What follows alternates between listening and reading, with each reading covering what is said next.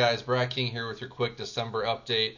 December appears to be keeping up with the trend of slowing sales. That's not uncommon for the winter months up here in the mountains. However, we know there's more at play with that with the interest rates. Even though we have low inventory, we still only sold 52 homes last month, which is 9 less than the month before.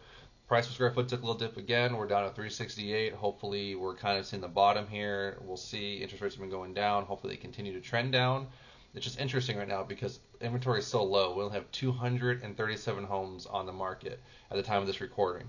So hunkering down is taking place right now, which means people are hunkering down at their interest rates. If they have a low interest rate, they don't want to get a new home and pay that new interest rate. So we're not seeing a lot of new inventory.